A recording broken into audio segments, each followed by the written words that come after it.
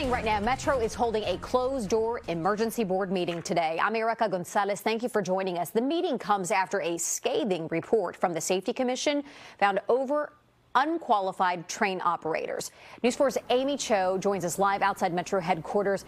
Aimee, we know that it's a rare moment to see Metro's board calling an emergency meeting like this one. So what do we know about what is being discussed behind those closed doors?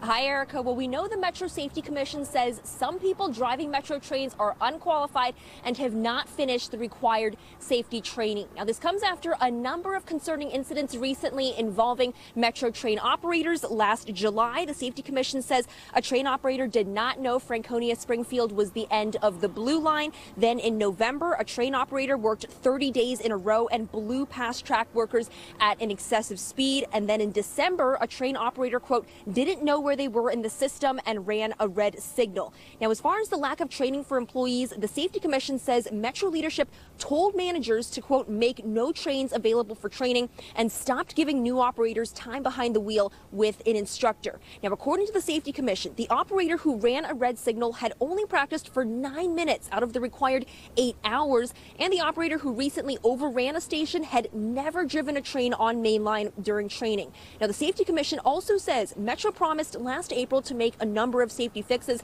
such as increasing the amount of training for operators. But according to the Commission's report, Metro has already fallen behind on that plan and missed the first deadline. Now, Metro did announce on Friday they will be giving extra practice on a simulator to 64 operators who just recently finished their training classes. Now, this emergency board meeting has been closed session, so unfortunately we have not been allowed in. One of the board members does tell me they plan to hold a press conference on this matter tomorrow. Erica?